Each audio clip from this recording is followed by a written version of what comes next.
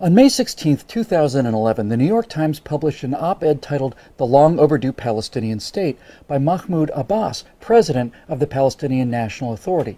In that piece, Abbas called for the United Nations to formally recognize a Palestinian state based on the pre-1967 borders, regardless of negotiations with the State of Israel. The article appeared just a few days before Barack Obama's much-anticipated speech on the Arab Spring, in which the president also tried to jumpstart peace negotiations between Israel and the Palestinian Authority. To reach an agreement on a two-state solution, Obama declared, Israel must agree to return to the pre-1967 borders, modified only by mutually agreed land swaps. Now, neither Mr. Abbas nor Mr. Obama can explain how anyone could have recognized a United Nations designated Palestinian state that Palestinian leaders and the Arab states themselves have rejected. Of the troubles in Ireland, the poet William Butler Yeats once wrote, "Great hatred, little room, maimed us at the start." In Palestine at the start, there was plenty of room, more than enough room, for a prosperous Jewish state and a prosperous Arab state. After World War I ended, with the dismantling of the Ottoman Empire, the League of Nations established the Mandate for Palestine, including all of the land that is now Israel, the West Bank, and the Gaza Strip, plus the entire territory east of the Jordan River, now called the Kingdom of Jordan. The area under the Mandate was as large as Syria and about half as large as Iraq, yet the total population at the time was less than 1 million, of whom 10% were Jews.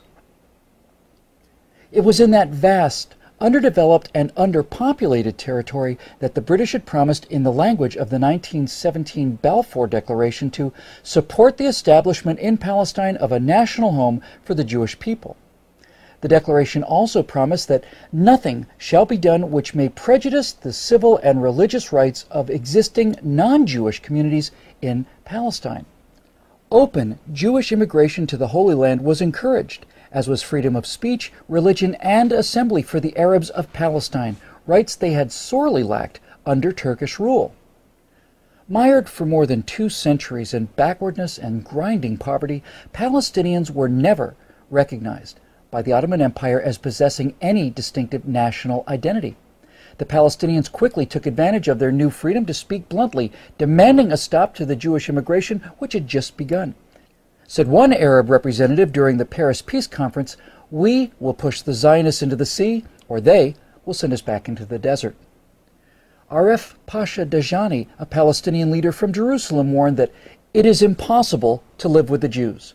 In all the countries where they are at present, they are not wanted because they always arrive to suck the blood of everybody. If the League of Nations will not listen to the appeal of the Arabs, this country will become a river of blood. Well, as promised, blood did flow when the Palestinian demand to end Jewish immigration was not granted.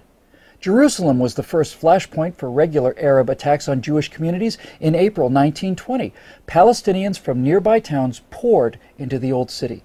The Muslim mayor of Jerusalem and other notables worked up the crowd to launch a jihad against the Jews. "If we don't use force against the Zionists and against the Jews, we will never be rid of them," urged newspaper editor Arif al-Arif. The crowd shouted back, "We will drink the blood of the Jews," shouting Islamic slogans like "Muhammad's religion was born with the sword." Thousands surged through the Jewish quarter and into West Jerusalem. The mobs vented their rage against any Jew they could find, burning and looting homes and stores, and even attacking British and Arab policemen. After several days of rioting, the final toll was 6 Jews dead, hundreds beaten, and widespread destruction of property. What became known as the Nebi Musa riot was the opening shot in a 90-year war to reverse the Balfour Declaration.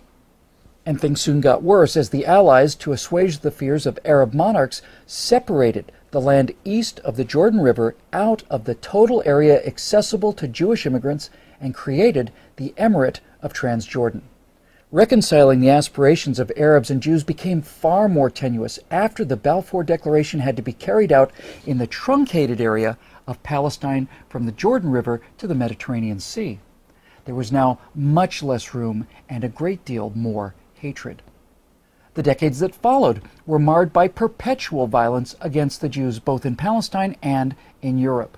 the two were often linked. Under the leadership of the Grand Mufti and President of the Supreme Muslim Council, Haj Amin al-Husseini, the Arabs of Palestine waged an endless jihad against their Jewish neighbors. When the British sent a royal commission to investigate a solution, the Jews, represented by Chaim Weizmann, pressed for a partition of the territory into two states, even if the territory assigned to the Jews was the size of a tablecloth. The Peel Commission's final report, published in July 1937, proposed such a division. The Jews were offered an independent state in a small enclave along the seacoast from Tel Aviv to the north of the country, constituting about 20% of the remaining Mandate territory, while the Palestinian Arabs would get 80% for their own state. Desperate for any means to be able to bring in large numbers of the endangered European Jews, the Zionists reluctantly accepted the Commission's partition plan. Led by the Mufti, the Arabs rejected partition out of hand and pressed on with the armed revolt against the Mandate. The British succeeded in putting down the violence for a time. Al-Husseini was sent into exile, ultimately in Hitler's Nazi Germany, where he lived as a special guest of the Führer. But severe limitations were placed on Jewish immigration to the Holy Land in the years leading up to the Holocaust that undoubtedly directly led to the death of many thousands of European Jews. Now, following the atrocities of the Second World War, Britain relinquished authority over the Mandate to the newly formed United Nations. The UN created yet another commission to try to figure out what to do with the contested territory. The United Nations Special Committee on Palestine recommended, by a vote of 7-3, yet another two-state solution, another partition plan to the General Assembly. This plan would have seen the territory divided almost equally between Jews and Arabs. Once again, the Zionists made public their acceptance of the proposal, and once again, Arab officials announced that any partition would be met with rivers of blood. Shortly after the UN vote, the 20-member Arab League sent their newly organized Arab Liberation Army against the Jews of Palestine. Elements of 5 regular Arab armies from Egypt, Jordan, Syria, Iraq, and Lebanon invaded Israel on May 15, 1948. Arab League Secretary General Abdul Rahman Azam vowed, "This will be a war of extermination and a momentous massacre, which will be spoken of like the Mongol massacres and the Crusades." But despite their overwhelming numbers and heated rhetoric, after a year of fighting, it was the Jewish state that had won a decisive victory. Based on the 1949 armistice lines, Israel's territory expanded by almost 40%. The Palestinian Arabs were the big losers. For the second time in 10 years, their leaders rejected a partition plan that would have given them independence and more land designated for their state than for the Jewish state. Instead, they ended up with nothing, and 650,000 Palestinians became refugees. Jordan's King Abdullah sent his Arab Legion to occupy the Palestinian West Bank and annex the territory to his kingdom. Egypt took the Gaza Strip and for the next 18 years denied Palestinians any civil rights. It never occurred to the rulers of Jordan or Egypt to create a state for the homeless Palestinians, nor did new Palestinian leaders like Yasser Arafat protest this occupation of their land by foreign rulers. Now, 3 times in the past decade, Israeli prime ministers have offered Palestinian leaders an independent state far more generous than anything Jordan and Egypt ever allowed when they controlled the West Bank and Gaza. At Camp David in 2000, Israeli Prime Minister Ehud Barak agreed to the border suggested by President Clinton that would have established a West Bank Gaza Palestinian state with some territorial adjustments and with the Palestinians getting East Jerusalem as their capital. For his part, Palestinian Liberation Organization Chairman Yasser Arafat walked out of negotiations, went back home, and launched the Second Intifada. Invoking Islamic Jew hatred as justification, the Palestinians conducted a 3-year brutal campaign of suicide bombings against Israeli pizza parlors, wedding halls, and discotheques. In 2005, Israeli Prime Minister Ariel Sharon decided that it was against Israel's security interest to govern the 1.1 million Palestinians in the Gaza Strip.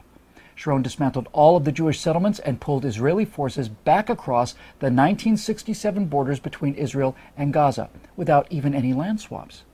As an added bonus, Israel left the Palestinians a thriving flour export industry to help jumpstart the local economy. the Palestinians' response to this generosity? Well, first they destroyed the donated greenhouses, and then they launched a war of missiles and rockets against civilian targets in Israel. In a September 2008 meeting in Jerusalem, then Israeli Prime Minister Ehud Olmert presented President Abbas with a detailed map of a future Palestinian state that, with land swaps, would constitute close to 100% of the territory of the West Bank and Gaza prior to the June 1967 war.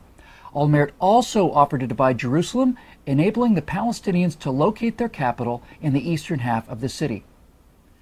Promising to come back the next day for further discussions, Abbas took Olmert's map to his Ramallah office, just a few miles outside Jerusalem, for his aides to study. But Abbas never returned with the map.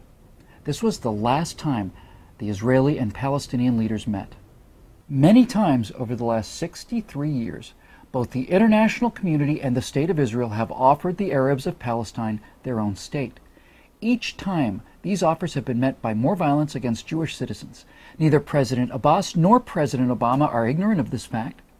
They simply both choose to ignore it. For Mr. Abbas, this refusal seems to be part of a consistent thread woven throughout the Arab war against the Jews. Mr. Obama's positions remain more mysterious.